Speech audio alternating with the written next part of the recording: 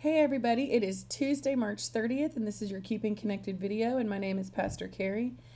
It is Holy Week, which, as you know, is like the Super Bowl of the church world, meaning we have different services, we are trying to engage people in different ways, we are super busy.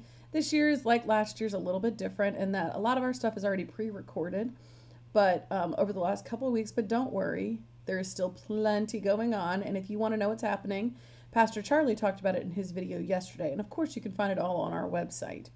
But this week we are to be talking about our favorite parts of Holy Week, and for me, mine are the same every year.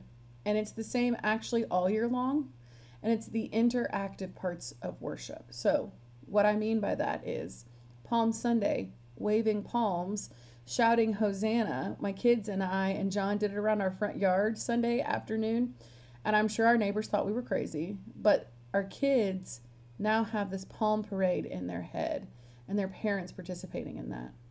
On Thursday, we're invited to join it for a Maundy Thursday service where we will be washing each other's feet or hands and then taking communion together. So the physical bread, the physical juice, are tactile reminders of what Jesus did for us.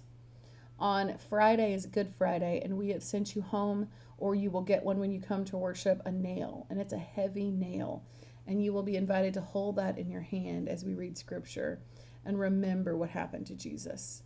And then, of course, Easter is like pomp and circumstance city, right? Extra music, lots of extra excitement, people in beautiful dresses and hats, and I hope you'll do that even if you're worshiping at home online. All of that is the part of my favorite part of Holy Week. And what I mean is when we can have interactive participation in a worship service, it cements it in our brain and in our soul a little bit deeper than if we just passively listen to it or even actively listen to it.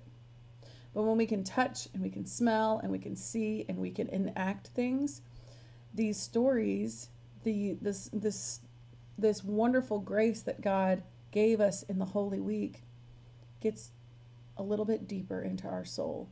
And so that is what I'm looking forward to this Holy Week. And it is no different than every Holy Week or honestly every Sunday. So I invite you to join us in that and to really take part in the interactive journey so that you can have a full and lasting experience with God in maybe a new way for you. We're praying for you and we look forward to seeing you almost every day this weekend. All right. Bye, guys.